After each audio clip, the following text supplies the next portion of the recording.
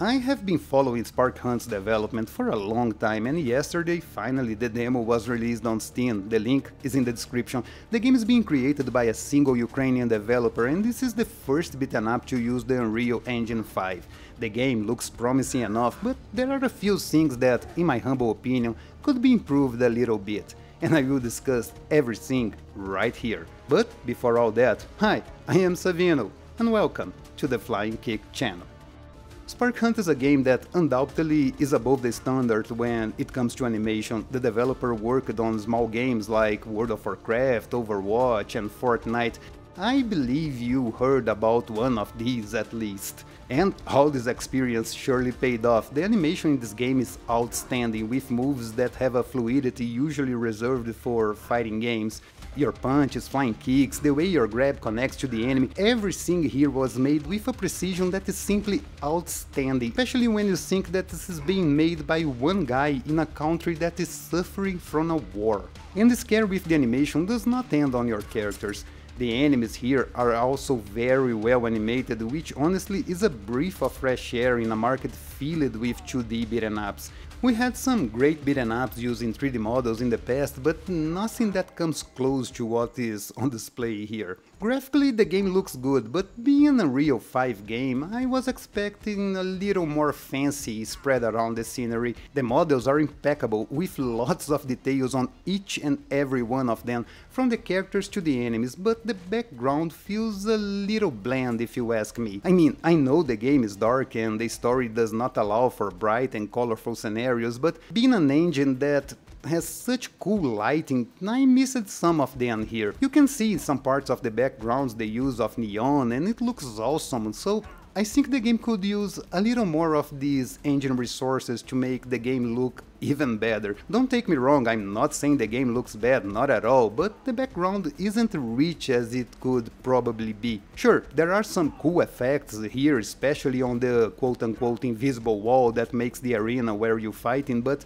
other than that, I don't see anything very eye-catching here. Yeah, my PC is almost melting running this game and I'm asking for more. See, that's how you know I think of you guys. I want more shiny for you, because I definitely won't be able to run this one if the dev improves the visuals. But yeah, while the graphics never made a beat'em up better, since we're talking about Unreal 5, I would love to see some next-gen effects around here.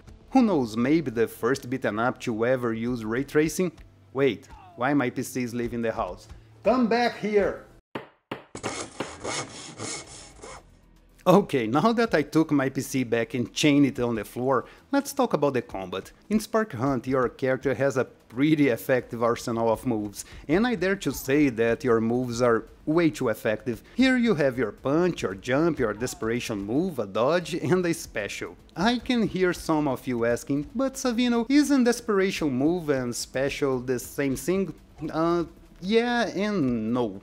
Desperation moves, at least in my view, use your health to perform the special move, while pure special moves use a separate bar or an item like the star in Streets of Rage 4. But let's save these definitions for another time and let's focus on the game. As you can see on your screen, there's a lot you can do with the few moves at your disposal. Here you'll be able to juggle your enemies at will, grabbing them while they're bouncing on the floor or walls. It is absurdly fun and useful to do that, not only because we all love to punish our enemies, but because this is an amazing crowd control feature. Your attacks are also very satisfying and you can add some variety to your combos, pushing up on your directional to change how it will behave. This is something that I love to see in beat'em ups. Being able to choose how to finish your combos and picking them according to the situation is something that more games should add, because this brings variety and, more importantly, freedom of choice for the player to adapt in every situation.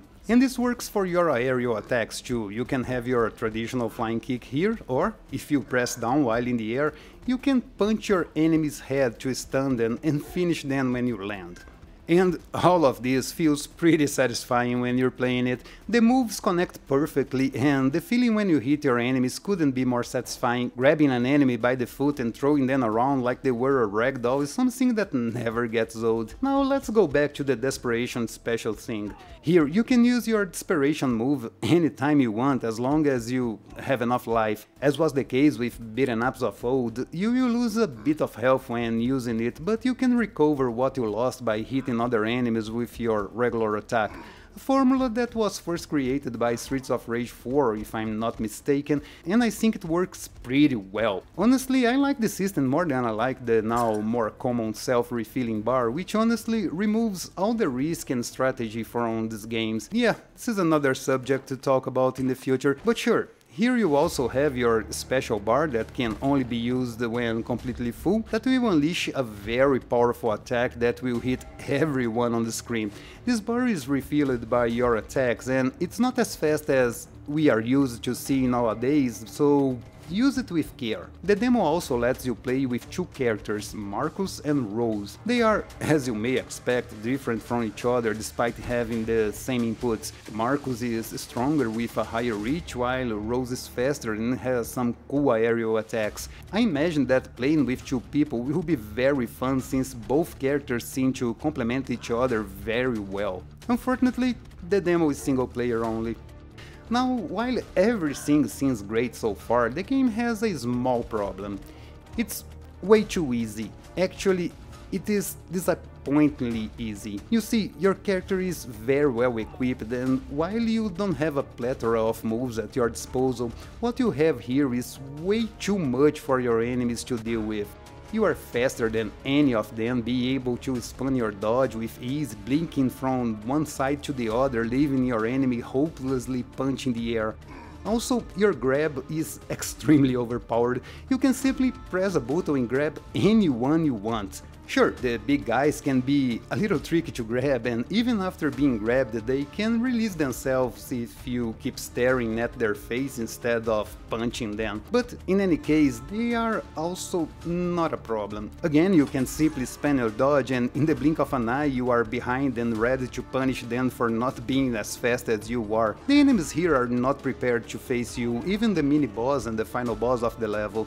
As I said, you are too fast and also too strong and too resilient. You need a ton of punishment to lose a life, and there are plenty for you to waste, at least in this demo.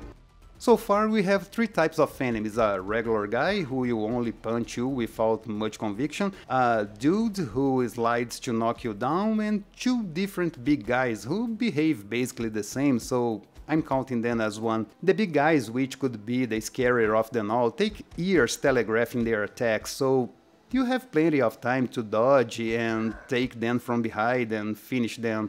The regular enemies, as I said, all you need to do is grab them by the neck, throw them around with ease and finish as many as you can with your punches. In my opinion, enemies could be more unpredictable, dodging your attacks and even escaping from your grab if they have enough health. As it is, the game can be easily exploited thanks to your overpowered moves. Is the game fun? For sure it is very fun. I can see a lot of potential in this one and I can't wait to check the full version, but these details must be sorted out because, as it is, there's no challenge whatsoever in this one.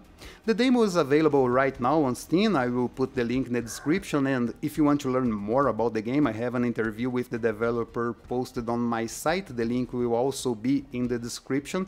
And that's it for the video, guys, I hope you all enjoyed. Don't forget to leave a like and subscribe to the channel to help me out, and if you want to, there's a membership option here where you can get some videos earlier, without ads, and even ask for reviews. I would like to thank those who already joined, you are the life and blood of this channel.